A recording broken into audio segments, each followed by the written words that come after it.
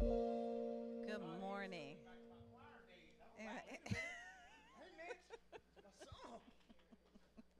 Good morning. We are so happy that you're here, whether you are here in person or whether you're joining us online.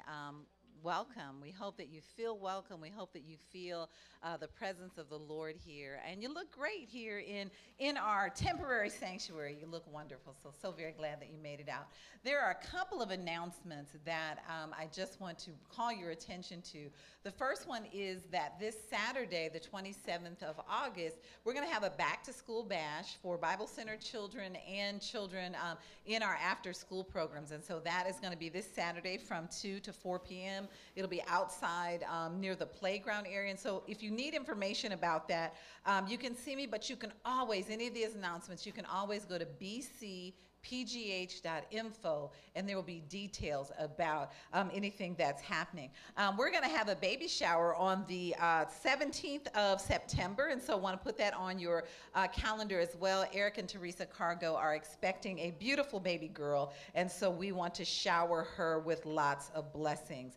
And so September 11th is Grandparents Sunday. I want you to invite your grandparents. We're going to have a very special day on that Sunday. And October 1st, we have a breakfast and a resource fair for our seniors. So lots of things going on at Bible Center. And again, you can always stay connected by going to bcpgh.info to find out the things that are happening. But we have a very special, we're going to enter into, it's really a three-part training. We're going to focus on relationship building. And so building relationships not only with Bible Center in the community, but building relationships within the congregation. There are people that maybe every Sunday you sit next to or near and you really don't know much about them. And I think, if I think back to, years in school, I don't know that after probably first grade, anyone teaches us how to make friends or how to connect at a deeper level. But we're going to do some of that work because we just feel like it's important. It's important as this faith community, but it's also important as we learn how to minister to our community. So there's a quick video. I'm just going to call your attention to the screen, and we're going to watch that for about a minute or two. Bible Center has been in the community of Homewood since 1956. The church was established here to meet the needs of the people who live, learn, work, play, and worship here. In our 66 years, we have worked to help the community thrive through various ministries. These include residential homes for the elderly, a coffee shop, an urban farm, a business academy, and many educational programs for youth. As we enter this next phase of ministry, we want to focus on strengthening the relationship between our church and the community. We want to develop the necessary skills to have authentic relationships with one another and to connect with our neighbors. We want to create opportunities for people and organizations in the community to engage with Bible Center in meaningful ways. We want to develop the heart of Christ so that we can respond to those around us who may be isolated or hurting. Our plan is to develop a holistic blueprint for ministry that helps individuals thrive, our church to flourish, and our community to be more like heaven. On Tuesday, August 23rd, we will engage in an initial training followed by a congregational gifts assessment in early September. We will have a workshop on September 24th and will then begin the process of self-discovery and community listening. The information we gather will be used to plan for the next phase of our ministry with the community. We believe that building relationships is central to what God has called us to be and do, and we are excited about all that God has in store for Bible Center and Homewood. We encourage you to join us for this journey. Amen. Amen. So again, very excited about that. And so we're going to pray for our children now. We're going to ask that Sister Alberta would come. She's going to pray, but we're also going to pray for teachers. And so whether there are teachers here with us, but we know that the teachers in the Pittsburgh Public Schools are headed back to school on tomorrow. And so we just want to pray for the kids and the teachers that they have an amazing year. Thank you. Thank you, Lord. All those with children that are here present in the building, grab a hold to your children, their hands. All those watching online, bring your children close to you. We're going to pray. Thank you, Father God, this morning for allowing us to share in these precious gifts that you have given us, children. Only by you. They are formed in the womb, Father. And you know them before they are formed. And as they are given to the parents, the guardians, foster parents, adoptive parents, we say thank you for these children. And Father God, we want the best for these children because you want the best for these children. And Father God, we want them to grow up and be all that you have called them to be, more than what they could think or imagine, Father. Father God, we pray a specific and an ever-present prayer for these children as some of them go off to school starting this week, next week, Father. We ask for a hedge of protection, Father, on all the children, Father, the ones who are in school and not have started school yet. A hedge of your protection around them, Father. We ask, Father God, that they will be fearless to walk and talk and be all that you have called them to be. Bless their minds to be open, Father, to all that they will be learning and finding out and exploring, Father. Bless their hearts to be like sponges to absorb all that they are learning, Father. The tablets of their hearts to be penetrated with studies and nourishment, Father, your nourishment, Father. In the name of Jesus. I pray for the parents, the guardians, the foster parents, the adoptive parents that are overseeing these children. Provide all that the households need, Father. Monies, Father, things, everything that they need, clothing. Father God, you can do it all. With you, all things are possible. You are the provider, Father. Bless their health, Father. Any special needs child, Father. Bless them with all that they need to be able to attend school, Father, and be with their spheres, Father, with their peers, Father, in the name of Jesus.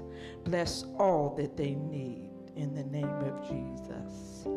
And Father God, we bring each and every educator unto you this morning, Father. Teachers, Father, administrators, food service workers, custodians, all that will be working in the schools with these children, Father.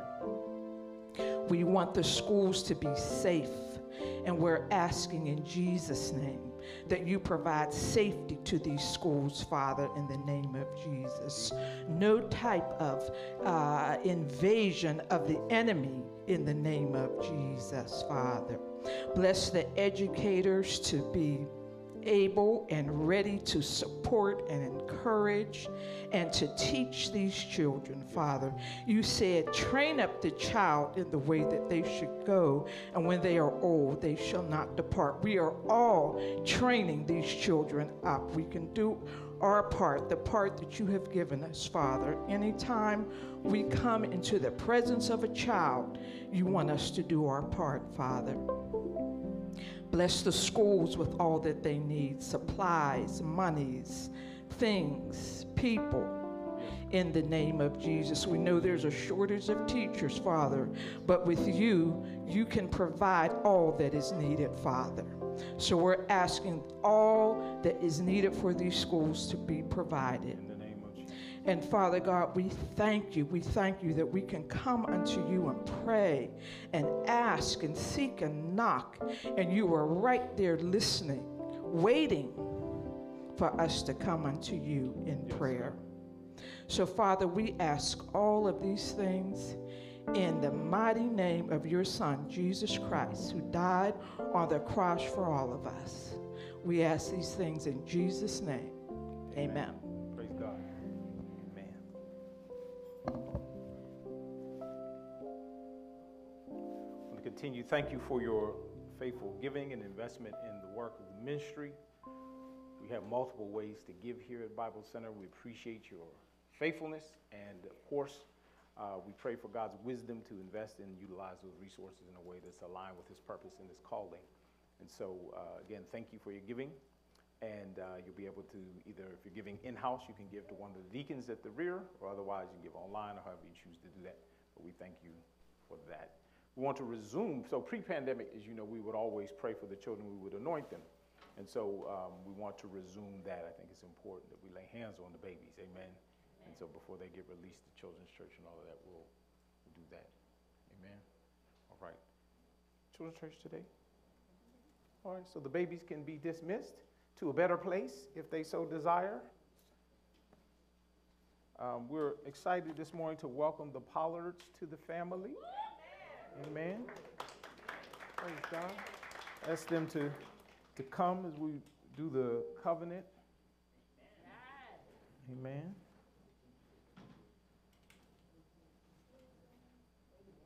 Everybody signed it, the whole family. So we'll have to put the covenant up on the screen for us to share with them as well. I guess I should have did certificates for the babies too. My bad.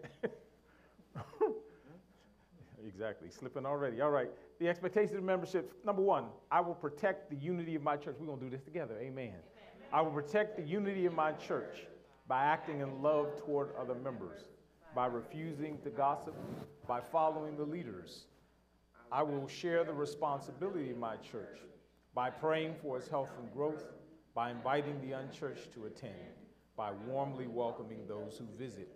I will serve the ministry of my church by discovering my gifts and talents, by being equipped to serve by my pastor and other leaders, by developing a servant's heart.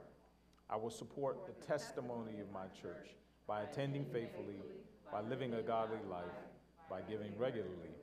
And finally, I will live the mission of my church. We love God, we love people, and we live like Jesus. Amen. Welcome to the family. Put that up on your wall next to your diploma, you know what I'm saying? God bless. Amen.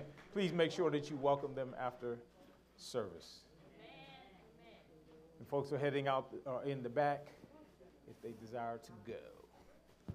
All right. I want to go with the children.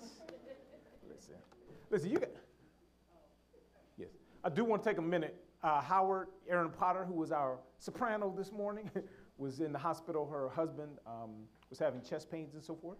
And so I spoke with her shortly, not too long ago. And so just want to take a second to pray for her, pray for them. Father, in the name of Jesus, we give you thanksgiving, Lord God. We pray for Aaron, we pray for Howard, we pray for the whole family. Lord God, we thank you that the report is good, Lord God, that he did not have a heart attack. But as they're testing and trying to figure it out, Lord God, I ask that you give them wisdom, give them knowledge, insight, and understanding. So, Father, I just pray for their strength, Lord God. I ask that you be with Aaron, Lord God. Remove all fear and concern. Let her know that you are still in control, that you are still God. Even as we were talking about the 23rd Psalm this morning, Lord God, we hear that your presence is with us. No matter what we go through, you're there. And so for that, God, we give you thanks. We give you praise, honor, and glory. We pray this prayer in the name, the power, and the authority of Jesus Christ, our King. Amen. Amen. You guys need to give yourself some love this morning. Kudos, because these are the truly saved people who came out today. Because I was like, if I didn't have to preach today, I'd have been online myself. Animals was pairing up. I saw the dogs and the cats walking down the street. I was like, good Lord, it's raining outside. But y'all came on, got up. I rolled over. I was like, babe, we going today? She's like, you preaching, bruh. You got to go. I was like, that's right. Okay. All right. All right. So kudos to the in-house folks. But, of course, we love those of you who are online as well. So August, as you know, is National Black Business Month. Maybe you didn't know that. But August is National Black Business Month. This is important because, as we know, unfortunately, the history of our people in this country often denied opportunities to use our gifts, our talents, and our abilities in our day jobs. Right? So you have people who are tremendously talented, gifted, able to do all kinds of things, but because either denied access to educational opportunity, because we couldn't afford didn't have the resources to go to school, simply because we were boxed out, even in terms of the union. So it didn't matter what type of job, we always found ourselves kind of on the outs. And so of necessity, many of us had to create and build businesses. We continue to do that work. Matter of fact, how many of you have a business? Let me see. All right, yeah. So we have probably about half of the people in the room. How many of you had a business? Okay, that was the other half. How many of y'all got a business, but you don't want the man to know, so we just gonna keep just wink at me. I understand, trying to keep saying out your pocket. That's what's up. Anyway, we're about 90% of these people in here in business, one way, shape, or the other, right? That's a big deal, but of necessity. I think about my dad, I think about my grandfather, I think about my grandmother, right? Seamstress, cooked food, took care of folk, all kinds of things that we do to be productive. But unfortunately, again, we're often denied. And so it is important that I think that we take advantage of celebrating business, but more importantly, in our own work, we seek to build businesses. And so this is a picture of cohort 8, famous cohort 8. Each cohort believes that they're the best cohort. And of course, I tell them, you're the best cohort. That last cohort was all right, but y'all the best. And so then cohort 9, which was the best after cohort 8, they were the best ones. After 8, 9 was clearly the best one, right? And we have folks both here in Pennsylvania, also in different states, but the opportunity to see people use the gifts, the talents, and the abilities that God has placed in them, and to create business, create opportunities for jobs, transform communities. It's such a powerful thing. So this is on every Tuesday from 6 to 9 after work, right? Get to work 6:37, come home 6 to 9, but excited about it. When you see the transformation that happens, when people can take an idea from their head, you realize that all of that comes from the Lord. Amen. Right? Our gifts, our talents, Billy Brother Tony talked a couple weeks ago and talked about the guy Bezalel, I think it was his name. God puts in people the ability to craft. In this case, this guy was doing the decoration of the temple. But have you ever seen somebody like take a piece of wood and just start hacking on stuff, and the next thing you know, there's a flower or there's an animal or something? It's just unbelievable. Or somebody, I don't know about you, like cooking is deep for me. How you get everything done at the same time so we all ready to eat, it's the craziest thing in the world. That's a gift. You know what I'm saying? I'm a one thing at a time type dude. You know what I mean? Y'all go ahead and have that first course, because I didn't figure out how to get the rest of it here at the same time, right? But the fact there are people who know how to do a whole meal and everybody eats and the stuff is hot is the craziest thing in the world. I go to restaurants that can't figure that out, right? And so the fact that God has placed in people the ability, what I find is the greatest thing that we offer really is confidence. Because unfortunately, so many of us don't know who we are. You remember, what was the vocabulary word I gave you last week? You remember? Allodoxophobia. What does it mean? Okay, you're online. I see you. What is allodoxophobia? Fear of other people's opinions. Worried about what people think of us. And we find that one of the greatest challenges when we're trying to help people build their businesses is concern about what other people will think. But when we realize who we are and who God created us to be, and that's what we're going to talk about today, then our fear goes away. And we can encourage and give each other confidence. So we have a testimony from one of my favorite entrepreneurs, Brother Darren Ward. And so I'll ask that we go ahead and share that video where Darren gives just a little piece of his testimony. Hi, my name is Darren Ward, and I am the owner of D Ward Design. And my plan was, at the time, I was working a job that I absolutely hated. So my plan was to go back to school, get my degree, and after that, look out world, here I come. Like the world was going to be my oyster. So 2015, I graduated, and I'm thinking it's on. It's on from here.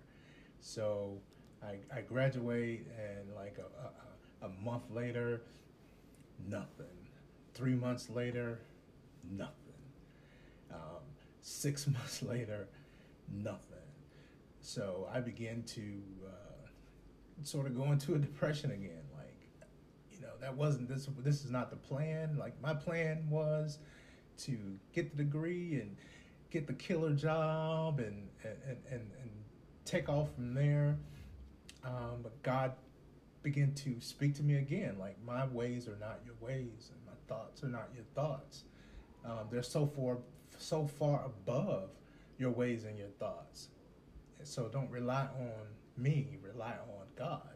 So I'm praying one morning, and as I'm praying, God began to speak to me about preparing to leave my job. So I began to do just that. I began to focus on my freelancing and the few clients that I had, and building relationships. So I'm listening to a sermon one day, and the pastor is taking his topic from Thessalonians, where Paul is speaking to the church, and he says, "May God give you the power to accomplish all the good things that your faith inspires you to do."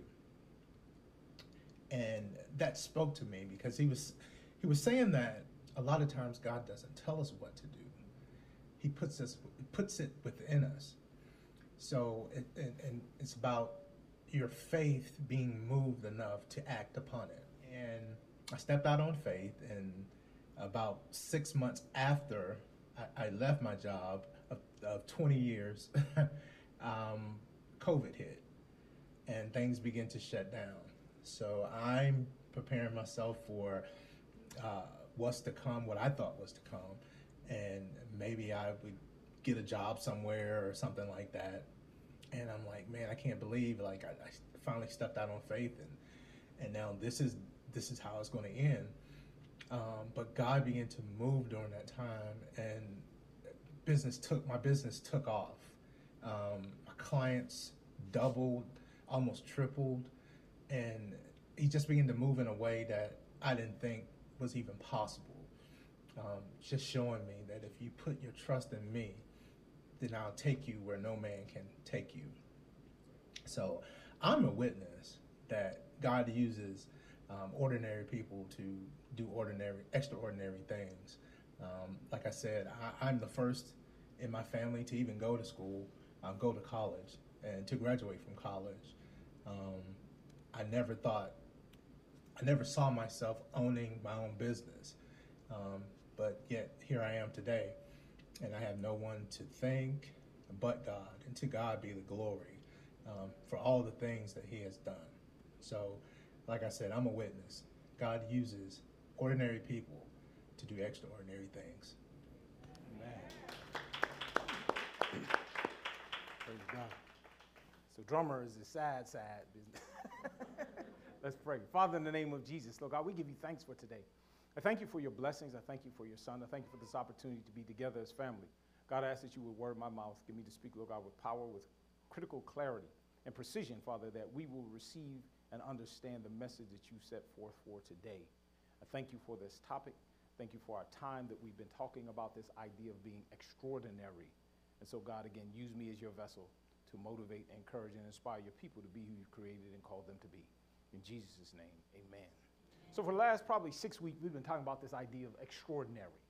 And we've talked about a bunch of different people in the Bible, right? We talked about Deborah. We talked about Boaz. We talked about Miriam. We talked about Gideon. We talked about David last week. But today, and the point of that lead up in many ways to help us understand that we too are extraordinary. God created us to be extraordinary. So I have just one simple idea today. The sermon in a sentence is this: God created me extraordinary. Somebody say that with me, please. God created me extraordinary. Let's do it again. God created me extraordinary. Anybody believe that? Extraordinary. I think one of the issues and one of the challenges that we have, and everybody kind of wrestles with the questions, right? Who am I? Where do I fit? Where do I belong? And what's my purpose? And so before we can answer that question, I believe that we have to believe, as citizens of the kingdom of God, as followers of Jesus Christ, that God created us. And notice I didn't even say to be extraordinary. He created us extraordinary. Like we came out the chute extraordinary. Amazing. Anybody ever seen a baby being born? Anybody ever watched that show? It is unbelievable. You standing there and And then boom, you're like, oh my goodness. And the only word that fits is miracle. And God created us. Listen, the probability that when, say this right, recording, there's no babies. But when a man releases, we're talking about millions of sperm, there's one egg. The probability that the egg is going to connect with that sperm and create a baby is virtually zero. Odds are super low. And so the fact that that happens is unbelievable. But when that miracle happens, it is because God is creating something extraordinary or someone extraordinary. God created me extraordinary. Let's look at Psalm 139. I'm loving our time together in the Psalms, hearing David talk about life, cry, complain, wish hateful stuff on his enemies. All kind of, man, David is like, get them, God. Kill them, God. Let it rain and let their nose turn upside down and let them drown, God. David is a rough dude, man. I love it, though. Anyway, David was gangster like me. All right, Psalm 139, verse 13 to 16. Watch this. For you created my inmost being. He's talking to the Lord like, God, you created. You did the work. The creator of the universe. He says, you focused on me. You created my inmost being. You knit me together. Right? You put in the work. The visual is like God is doing the work. He's putting you, he's weaving you, add some needles away. He's putting you together. Put me together in my mother's room. I praise you because what? I am fearfully and wonderfully made. Do people know who you are? Do you know who you are? I mean, when you were, back when you were younger and folks were trying to holler at you, did you say, do you know I'm fearfully and wonderfully made? Is that what you, like, do you understand who you're talking to? Do you realize how important, how valuable, how significant I am? It says, God put me together. He wove me together himself. And because of that, I am fearfully. I am to be awed. I'm fearfully and wonderfully made. God, your works are wonderful, and I know that full well. I appreciate who you made me to be.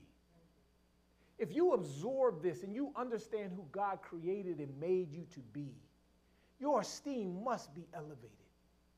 Your value, your worth, your sense of being and belonging, it has to go through, because we're talking about God here. Not your parents, right? Not they just decided, but God decided to weave me together. It gets deeper. Watch this. My frame was not hidden from you when I was made in the secret place. It's like, God, you saw what was going on. When sperm and egg met, when conception took place, you were present. You participated in that. When I was woven together in the depths of the earth, your eyes saw my unformed body. My unformed, my undeveloped, my yet to be developed body. He's saying, God, you saw that. You were there. You created me wonderfully, powerfully. I'm valuable, I'm important, I'm significant. All your days were ordained for me. They were written in your book before one of them came to be. God had you in mind long before you showed up. God had a plan for your life before you existed. And I think the nature of sin, if you look at what happened in the garden, Satan's mission was to abort the mission that Adam and Eve were on. To do what? To make earth more like heaven. To make the earth a colony of the kingdom of heaven. And so Satan tries to deceive us. And so many of us, the things that happen to us when we're younger, the things that are happening even today, is to keep you from being who God created you and designed you to be. Do you think the enemy, if he knew who you were, or perhaps he does know, if we knew who we were and we pursued that path, we would destroy the enemy's work? That's why Christ said he came. And so the problem is for the enemy that if we realize who God created us to be, and if we do what he made us to do, it would spell doom for the devil's work. And so Satan's mission is to keep you from being successful and accomplishing the purpose for which God created you. Right? That teacher who discouraged you, trying to push you off me. Let's go back to David, his father, 8 brothers. He says, surely the oldest one's supposed to be the king. No? All right, number 7 has got to be the king. Not him. Got to be number 6.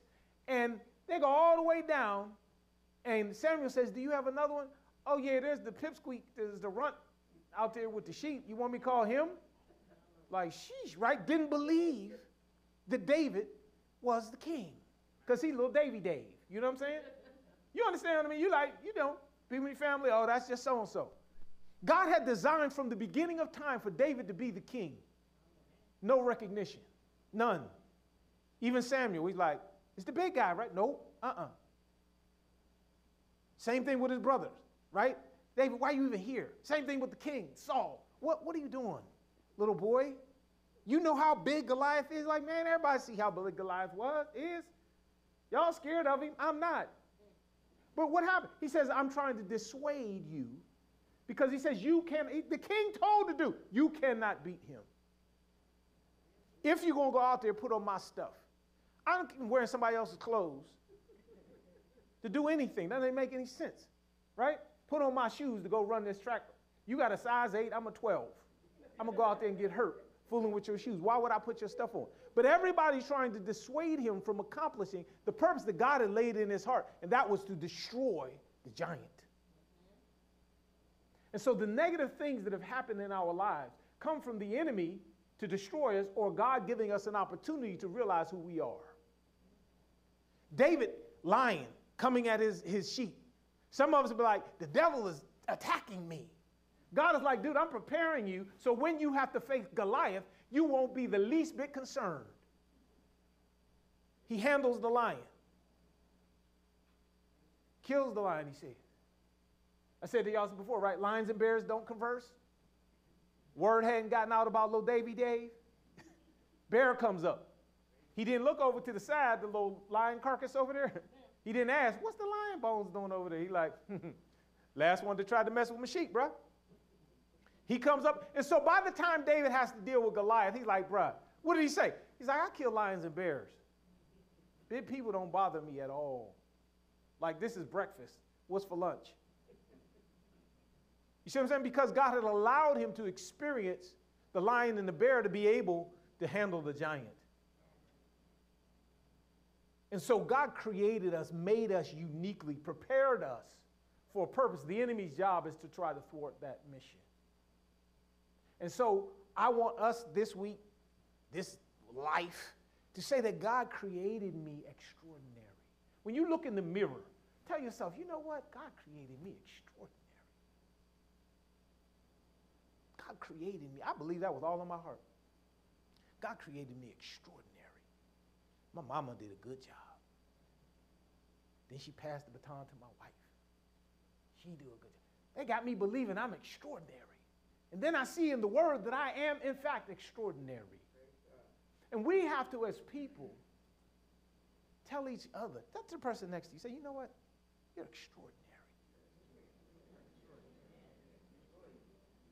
Tell the little baby, baby, you're extraordinary. If the baby understood she was extraordinary, is it she or he? He, she? The baby. The baby understood. By the time they got to your age, my age, the baby would be unstoppable. Why? Because think about it, if every day in your life somebody say, you're extraordinary. You're extraordinary. You're extraordinary. That felt good when they said that too, didn't it? I saw everybody's mask go up. Y'all was like, yeah, for real? But if we make that a practice and we realize that God has made us extraordinary, everything will be changed. Let me show you something. Anybody old enough to remember the Yugo? Yugo, $39.99. Anybody have a Yugo? You had one? Where's the mic? I'm going to let you give a testimony on your Yugo. I know you got stories. Listen, Yugo, 1.3 liter engine, same size on my lawnmower. 44 horsepower. What, 0 to 60 in 21 seconds. I can get to 0 to 60 in 21 seconds on a bike. Listen, this car was raggedy. Prototyped in 1977, stayed on the market until 2008. Unbelievable. They made 794,424 of these cars. Man, did I tell you? You good. So, no, you out there now. People have seen it. Go ahead. Listen, so this was a book written about the car, The Rise and Fall of the Worst Car in History. I distinctly remember reading U.S. News, not U.S. News, it was, what's the rate the cars?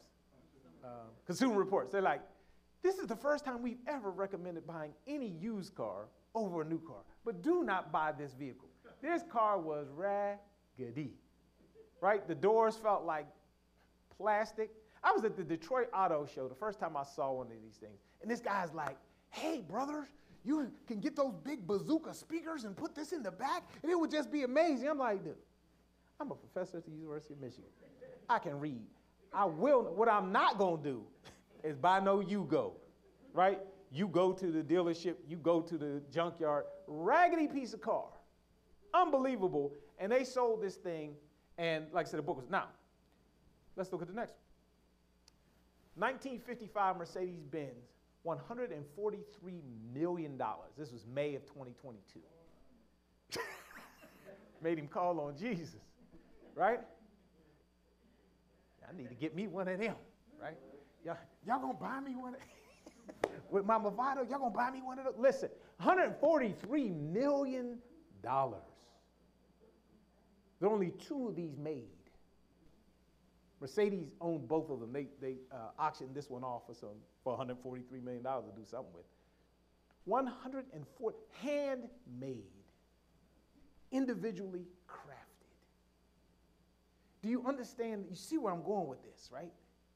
If you see yourself like a Yugo, you will behave like a Yugo, act like a Yugo, talk like a Yugo, and break down like a Yugo, and end up in the junkyard like a Yugo. All 794,000 of them.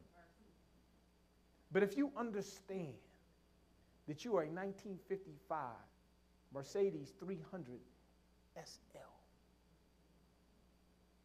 wouldn't you drive these 2 cars differently? See what I'm saying? He said, you got that right. And you would let people ride in them differently too, wouldn't you? You'd be like, you wasn't finna get in my car, were you? I'm sorry, mama, but you know what I'm saying? Mud on the shoes, the dog wouldn't be in there, the kids wouldn't be in there, wouldn't nobody be in there, right? You'd be putting on your little suit to get in the car. $143 million, 2 of them in the world, handmade, custom. And so do you have a Yugo mindset about yourself? Or do you have the 1955 Benz mindset? This is what I want to convey to us. I want us thinking 1955 Mercedes. That is who I am. That is who God created me to be. I'm individually handcrafted, woven together by his hand. I'm not an accident, not a oops, not a how did that happen. I'm an intentional creation of the creator of the universe, and I am extraordinary. Wow. Genesis chapter 1, verse 26a and 27. Then God said, let us make man in our image and after our likeness. So God created man in his image. In the image of God, he created him. Male and female, he created them. And so this notion of being created in the image and likeness of God, we have a personality, we have will, we have emotion. We have the ability to create. That's why we have to be careful what we say. We have creative power in our words. The Bible says what? The power of life and death is in the tongue. Right? And what's the next part of it? Right? He says we will create our reality.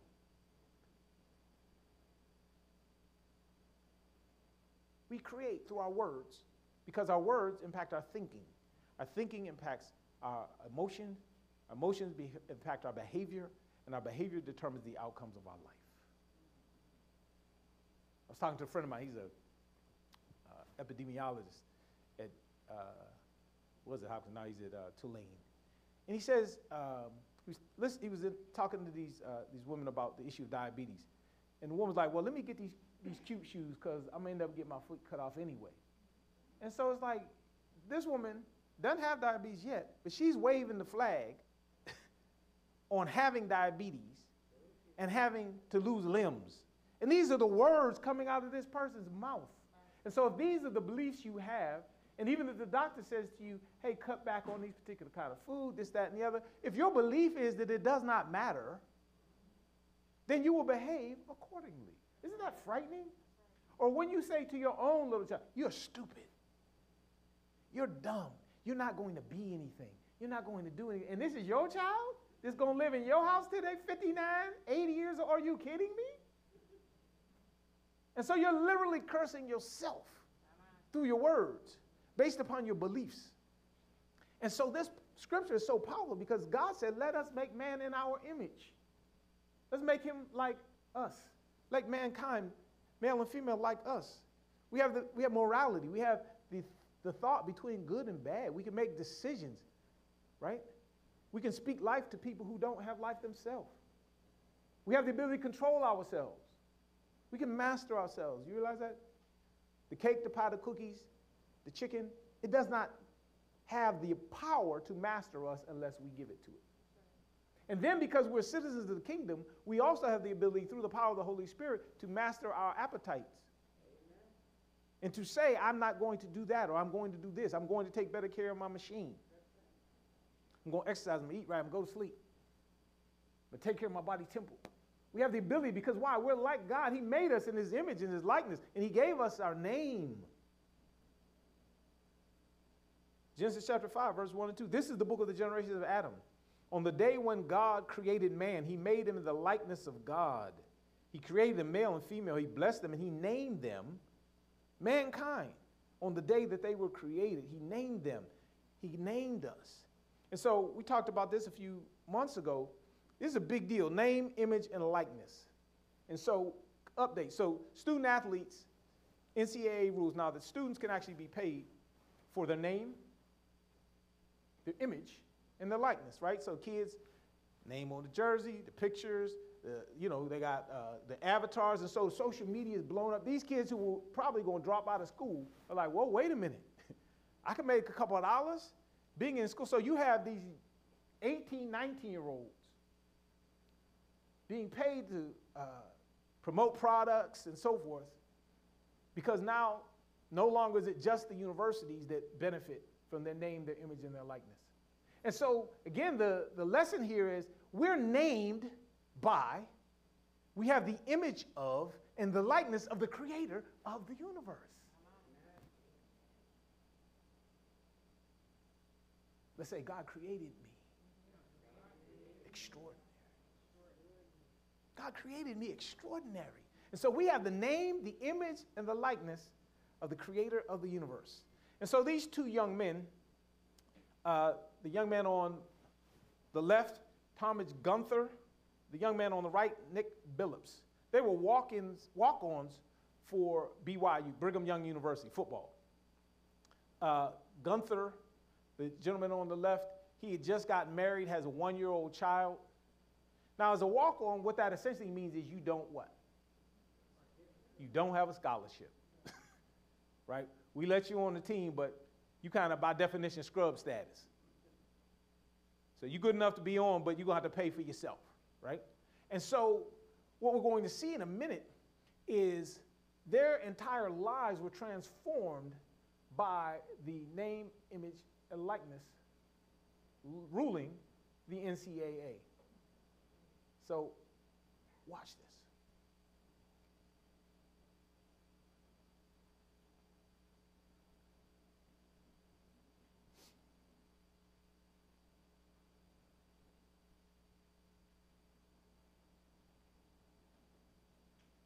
Every day I'm on the street and I see the gun violence that's plaguing our community.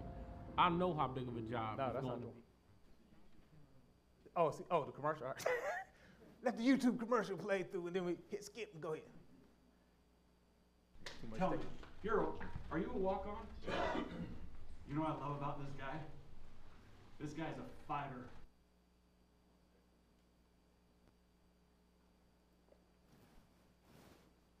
technology myself.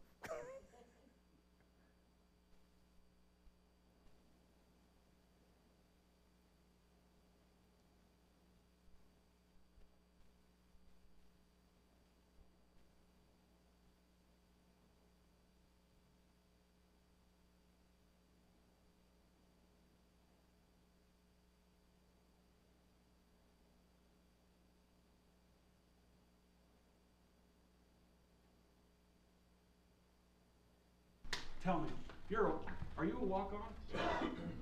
You know what I love about this guy? This guy's a fighter. I heard his story. Dude, I got goosebumps when I talked about this guy's not a member of the Church of Jesus Christ of Latter-day Saints, but he's like, I feel something different. I want to be part of this team. He met some of you guys. He's like, I feel something special. I want to be like you. I want to be part of you. And he just said, I feel like I'm part of something. Nick, at Built, we want you to be employee number 1. Yeah. We want to pay for your tuition. A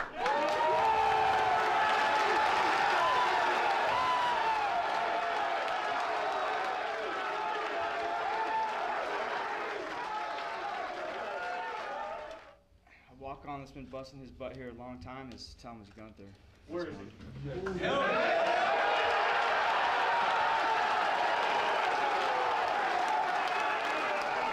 Talmadge, yeah, you can thank Coach. We want you to be employee number 2, and we want to pay for your tuition. What do we want to do? All walk-ons, step up.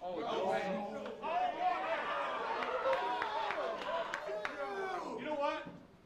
Employees 1 through 36 in the house.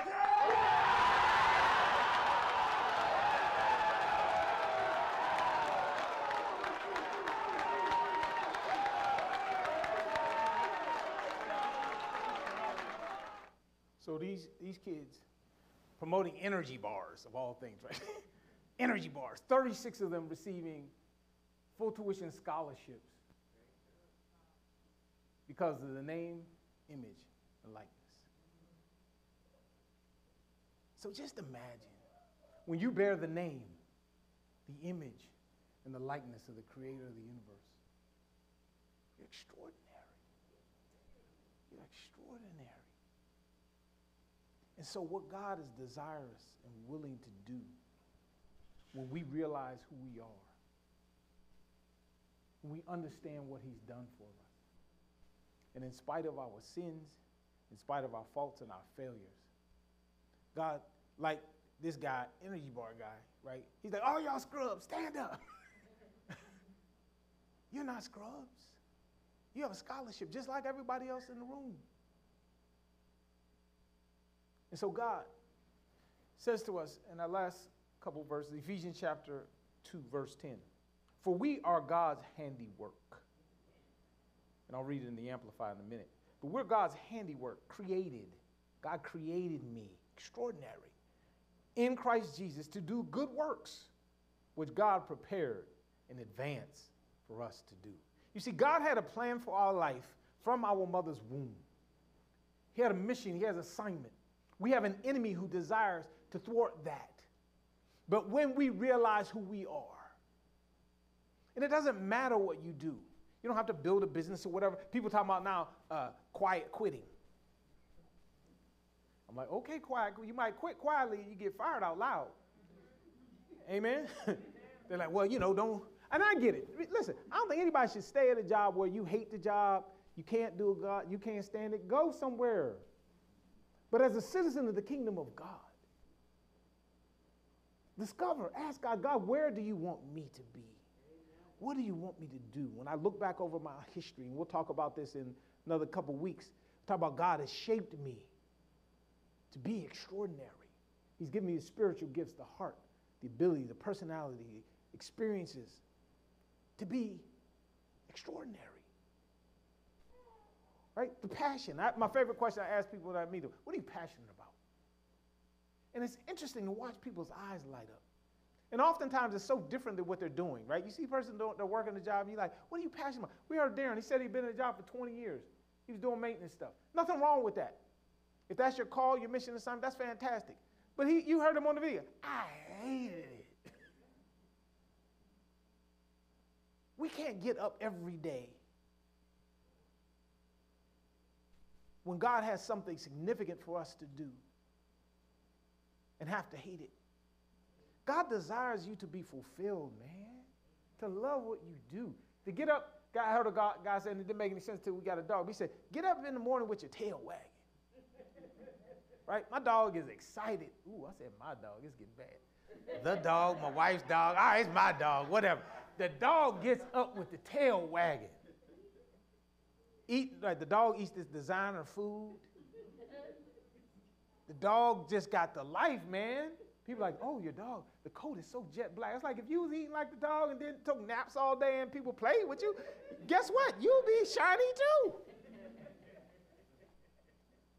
Right? But if we understand who God created us to be, and there's nothing more beautiful. Again, the thing I love about Own Our, when you see somebody take an idea and they create this thing and it just blossoms in the joy.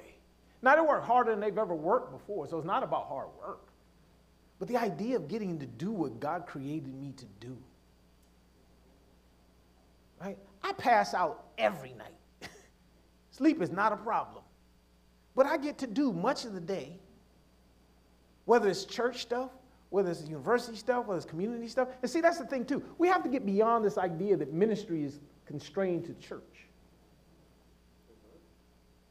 Now, don't get it twisted. I want you to do stuff at church. But that's just a piece of the thing, man. God has created you to impact the world. We call it having a kingdom worldview, right? The kingdom of God. He says, have dominion over the earth. Have rule. Make the earth a colony of heaven. He's created and designed each of us. And so there's some piece of that over which you're supposed to exercise dominion. So whether it's cleaning stuff, whether it's websites, whether it's exercise, whether it's an app for pain treatment, whether it doesn't matter. It could be flowers, right? The things, the businesses, Mary Kay, I don't care. If you like people's face looking better, my wife went somewhere, she was getting a facial or something, they're like, what do you? She's like, Mary Kay, there's like, haters gonna hate. Mary Kay work. Good black don't crack. It is what it is. But if that's what you do, do that. But do the thing that God created you to do. Get up in the morning excited about life. Until you're dead, you're not retired, not in the kingdom. There's no retirement putting your feet up in the kingdom. No. As long as you have breath. You flat on your back, paralyzed, put the phone up to my face so I can call somebody. You're extraordinary. God has so much for us. So let's look at what the Amplified says. For we are his workmanship, his masterwork, his work of art. You're a masterpiece. You're 1955, 300 SL, $143 million, only two created and only one of them exists. That's you. Created in Christ Jesus, reborn from above, spiritually transformed, renewed, ready to be used. When we surrender our lives to Jesus Christ, we are born again. Our assignment is re-given. Our mission is fixed. And we have the ability to accomplish the purpose that God created us for, which he prepared for us beforehand, taking paths which he set so that we would walk in them, living the good life which he prearranged and made ready for us. God created me extraordinary. And guess what? You too. If you never surrendered your life to the Lordship of Jesus Christ, or perhaps you didn't know that God created you extraordinary, I really, really would, simple one little thing this week. If every day you can say to yourself, God created me extraordinary, in your own hearing, and maybe record it on your phone, play it back to yourself. Because those messages that have been placed in your head that you put there or that somebody else put there, there's a lot of them. And you need to displace those messages with what God says, with what he says. So every time a negative message comes, you need some more. No, Satan. God created me extraordinary. God created me extraordinary. God created me extraordinary. And so I want you this week to Tell yourself over and over, and as many times as you need, that God created me extraordinary. When you run up against a difficulty this week, and it seems like it's a little overwhelming, say, you know what? God created me extraordinary. God is allowing this difficulty in my life to stretch me, to prepare me, to grow me, to build my confidence. And so, God, I thank you. Right? When you exercise, or when you have a trainer, or when you go to the gym, or when you're a sport and you have a coach, they push you to make you stronger, to prepare you. And so, God, I believe that if you allow it to happen, according to your word, all things, you orchestrate them for my good, even if I don't like them, even if it doesn't feel good. God, you're working it out for my good. And so, God, because you created me extraordinary, I'm going to do extraordinary things to advance the kingdom of God. And in the process, my family will be blessed. My children will be blessed. My faith community will be blessed. My workplace will be blessed. We're supposed to be a blessing in our workplace. When you come in the door, it's like the kingdom is here. The ambassador of the kingdom of God has just arrived, and the kingdom influence is going to expand in this place. Profits will go up, or I'll leave because I've given a better opportunity. I say to my kids, listen, you apply for a job, you do something, is that or something better? Like, I'm going to do this or something better. Why? Because you're extraordinary. And so today, if you never surrender your life to Jesus Christ, the enemy is keeping you from recognizing that you're extraordinary.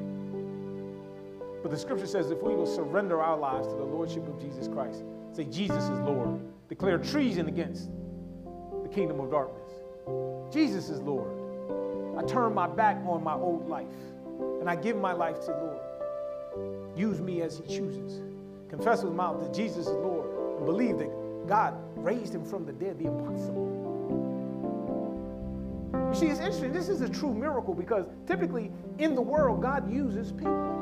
You know, this is because why? He says the earth is the Lord, the fullness of, but he's given us dominion over the earth. And so God asks for us to intervene typically when he does anything in the world. That's why we pray. And so the fact that Jesus was resurrected without any human intervention, that's a miracle. No person prayed. Nobody fasted. God, through his own power, raised Jesus from the dead. He says, and that's, you know, he says, if you by that, you believe that Christ lives, you can be rescued from the power and the dominion of sin and Satan in your life. For those of us who are saved, but we've been beat down by life, remind yourself, you know what? God created me extraordinary. And so today, let that become the mantra of your life. And we'll go on in coming weeks and see the implications of being created extraordinary, but that's the base. That's the foundation. Father, in the name of Jesus, God, I pray that everyone in this room and those who are online and those who even will see this message in the future, that something will change in their spirit. Lord God, the truth of your scriptures will resonate with their hearts, Lord God, and that they will recognize, realize, and then speak out of their mouths that God created me extraordinary. So, Father, I thank you. I believe that today's message is going to be transformational for somebody. Someone who's going to hear, receive, chew on, and repeat these words over and over again based on the truth of your word. So, Father, I thank you for what you're going to do. Lord God, as we prepare to launch a new school year, as we speak to our children, you're extraordinary because God created you that way. As we speak to the young people in our out-of-school time work, Lord God, as we begin again to pray around our community, Lord God, people who are living lives far beneath your plan for them, Lord God, those who are on drugs, those who are in gangs, those, Lord God, who because they don't know that you created them extraordinary, Lord God, are looking to and turning toward all kinds of other addictions. But Father, we thank you. We receive today, beyond the shadow of a doubt, that we are, because of you, we are created extraordinary. And so, Father, I give you thanksgiving, I give you praise, I give you honor. And I pray this prayer now in the name, the power, authority of Jesus Christ our King. Amen. Amen. Praise God. Praise God that God created me extraordinary. I think we're, no announcements? Everybody's good? Let's stand. Father, we pray your blessing over your people. God, I ask that you use them mightily this week as they realize that they're extraordinary. And Lord God, we thank you because we expect many testimonies of the power of the truth of your word in our lives as we live lives that are honoring you and that are extraordinary, with extraordinary outcome and extraordinary impact for the kingdom of God. We love you, we thank you, we praise you. I pray this prayer in Jesus' name. Amen. Tell the person on your left and your right, tell them you are extraordinary. You are extraordinary. And my pastor loves you. God bless you. Have an amazing rest of your day.